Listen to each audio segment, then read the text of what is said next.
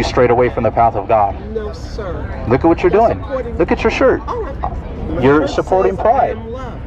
But you're not reading the scriptures. My shirt says I am loved, and it says the name of our church. Well, you're loved by them, but you're not loved by God if you continue to support this. I challenge your authority to tell me that I'm not loved by God. You got it.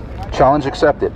1 Corinthians, yeah. 1 Corinthians, the Word of God is the authority. 1 Corinthians 6:9. No homosexual has any inheritance in God's kingdom.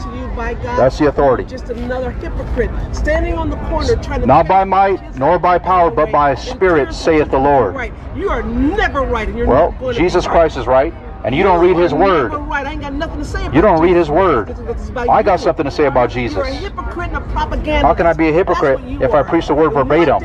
You're not going to be a hypocrite if you preach the Word of God verbatim. And one day you're going to regret for coming against the man of God. How dare you? How dare you? Zip your lips, woman.